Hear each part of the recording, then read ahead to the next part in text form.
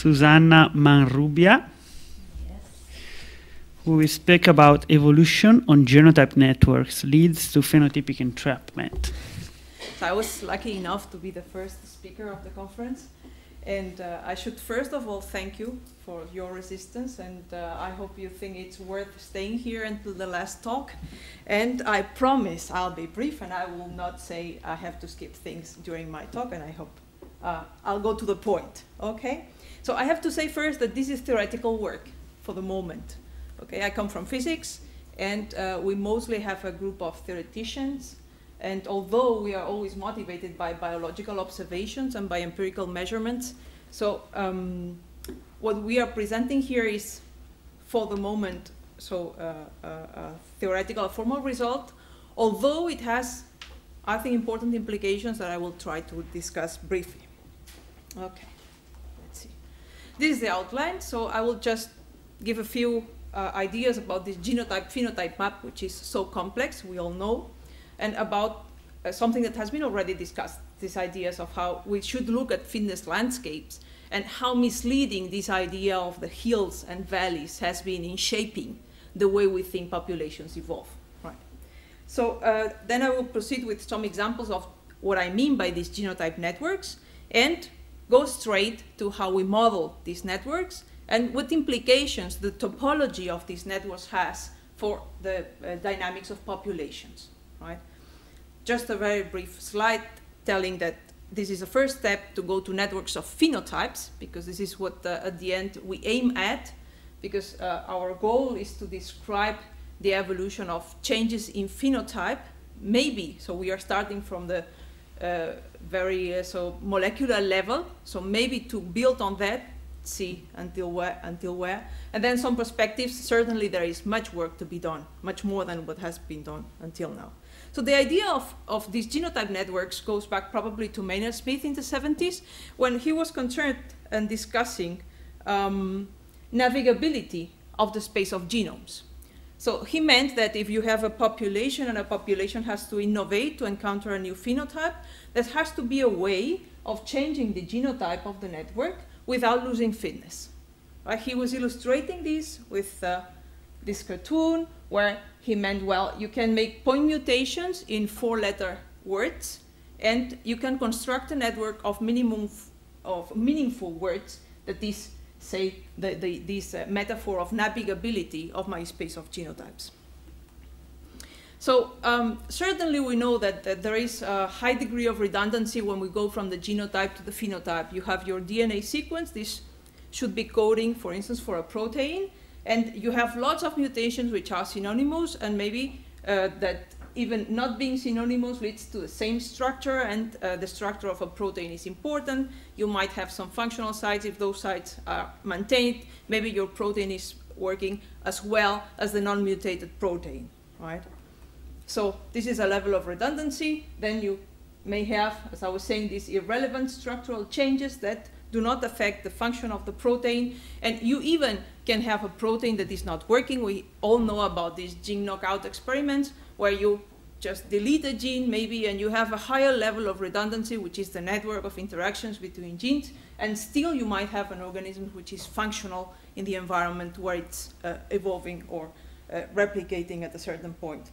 So that's to say, in the way from genotype to phenotype, we have all these layers, this cake, this redundancy at many different levels, and the result is that I have many different genotypes which are compatible with one phenotype, okay?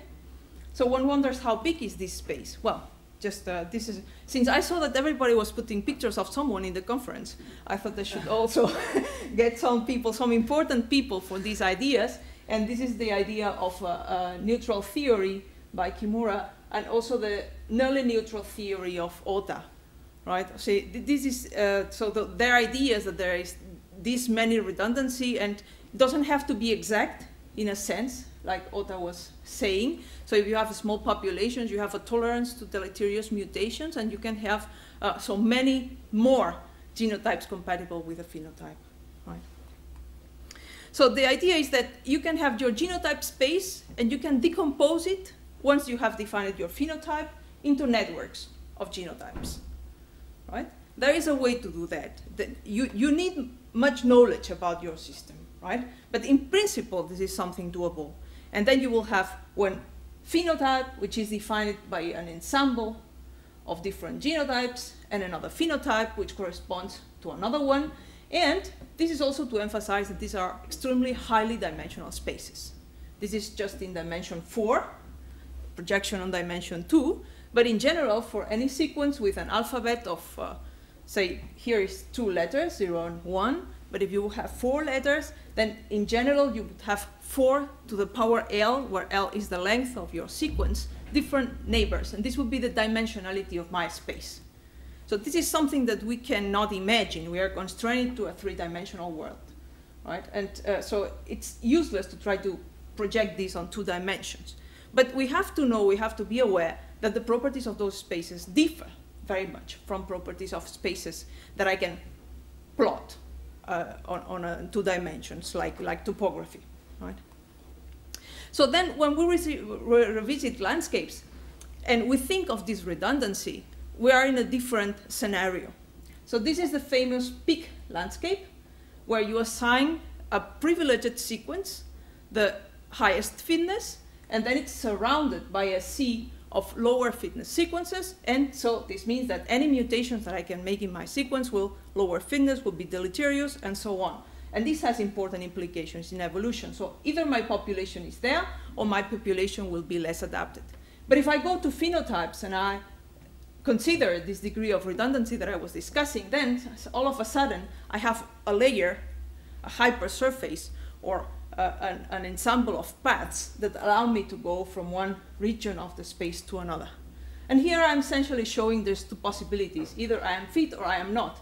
But if we go to more complex landscapes, like the Fujiyama landscape, where you have this central sequence and every mutation that departs from this sequence lowers your fitness progressively, and I try to represent this considering this redundancy, suddenly I have a very different picture of my space. And I see that in certain neighborhoods, I have some phenotypes that are achievable by single mutations in this ideal case.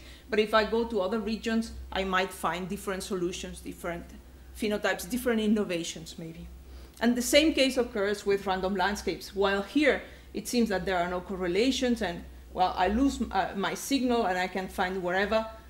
If we take into account this redundancy, this landscape is very similar to a Fujiyama landscape, right? This random landscape, except for some short-range correlations that are beginning to be detected also in real systems, like now with next-generation sequencing techniques and so on. Okay, so what's a genotype network then? This is just, that was going to be an example, but this is just an ensemble of all the genotypes that give me a phenotype compatible with the degree of fitness that I demand in my population. Now, how big are those networks? And for this, I need an example. And my example is RNA. We have RNA sequences, and just attending to thermodynamical principles, we can fold those sequences. There are programs to do that. We just take the programs and assign, this would be a simple scenario, assign some energy to the formation of bonds between some nucleotides, and I get my 2-dimensional structures. Typical representation is this one here, or this one here in parentheses and points, representing pairs going upstream, closing by downstream pairs, and nucleotides that have that are unpaired, forming these loops. Okay, so this is an example from a real simulation where I just want to get a fixed secondary structure, and I just simulated it and gave a fitness, okay, whatever. And I get a number of different sequences that are compatible with this secondary structure, right? This is a simplified model. This is going to be my phenotype. These are all my genotypes compatible with that phenotype, right? So how big are those networks again? So let me give you some numbers. There are, and this is a number that can be calculated, this very big number of different structures in the space of sequences of length n. But if I fix my length to, just to give you a flavor of the size of the system, for length 35, the number of different structures goes to 10 to the 10, okay? But if I consider the number of sequences that I have here, it turns out that the average of different sequences per secondary structure, the number of genotypes per phenotype, is in the range of 10 to the 11. 10 to the 11 is the number of stars in the galaxy, is the number of neurons in your brains. And it is a number that even for these very short sequences, it's impossible to explore exhaustively, right? So, but this is the space of possibilities for a population that is traveling on this space of genotype and just simply would have to maintain this kind of phenotype, in this case, secondary structure of RNA. So these networks are really huge, right? And this gives us the possibility to navigate the space and to find new innovations. Now, the point is, the structure of these networks is going to determine how I move in this space. So this is our next step. How do we determine the topology of these networks?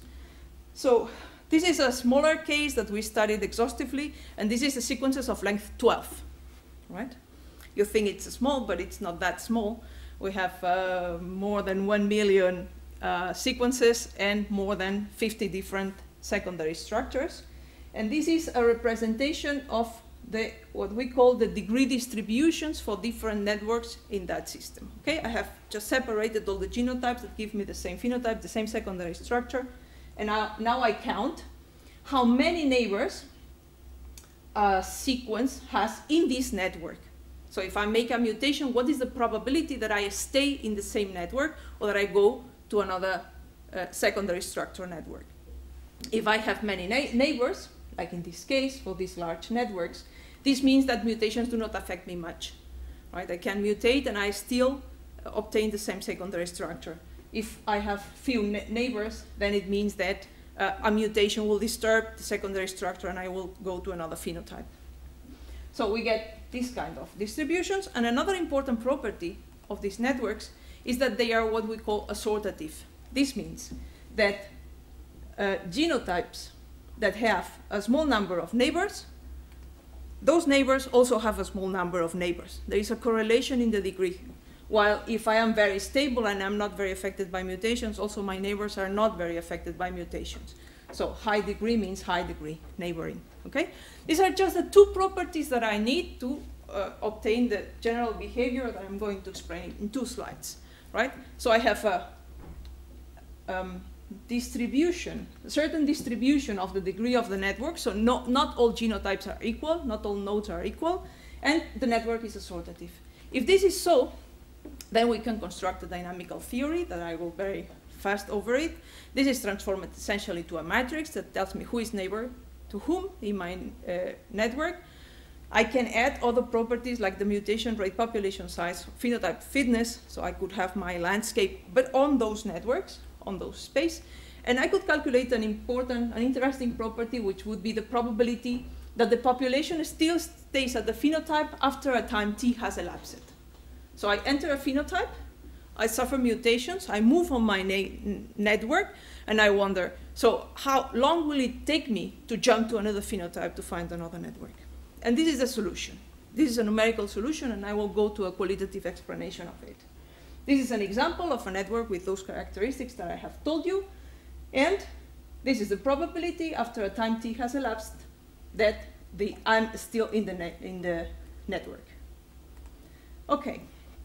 Now, this is a take-home message. This function is represented in a linear log scale. If it would be a straight line, this would mean that the probability that I leave my phenotype at any time is a constant. And this is the assumption of most models of phylogeny or models of change of phenotype or whatever. But this is not a constant. This is bending continuously from the beginning to a asymptotic time scale that I see here. So at the beginning, if you're familiar with things like radioactive decay, of the average time of a molecule, for instance, to degrade, so this is a constant probability. Then you have an average time life, okay? And this curve would be a straight line. But it turns out that the longer the time I've been sitting on a genotype network, the lower the probability that I leave that phenotype. So this is not a constant process. This is what in physics called non-Markovian process, and this translates to a process that has memory of what has happened before. It remembers how long it has been there. So if I just make a snapshot of my system at a given time, and I wonder what is the probability that this goes to a new phenotype, well, my answer is not Q or 0.5. It depends. How long have you been there?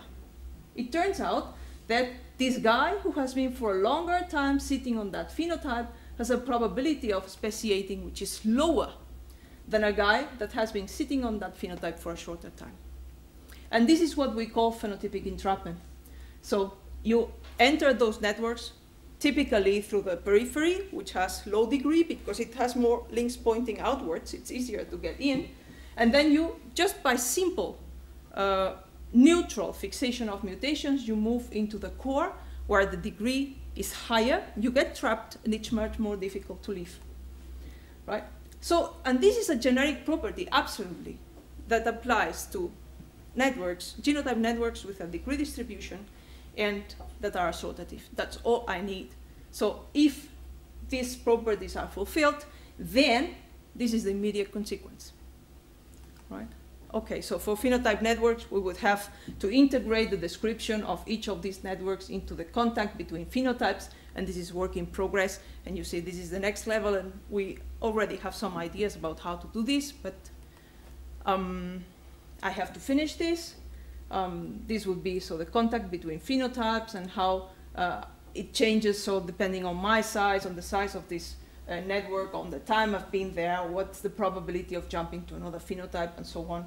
This is something that we are working to integrate. There are many things to be done here. So to modify the genotype-phenotype maps, to see if there are any universality properties in those networks, so to extend the definition of phenotype to include other situations, to use more realistic scenarios, and in particular to compare what we are seeing with data obtained from natural populations, and also see how networks are modified, where instead of point mutations we use, for instance, recombination or other mutational mechanisms. These are the bunch of people actually now working on this project and different branches of it. And here I finish. I thank you. Thank you. Thank you so much.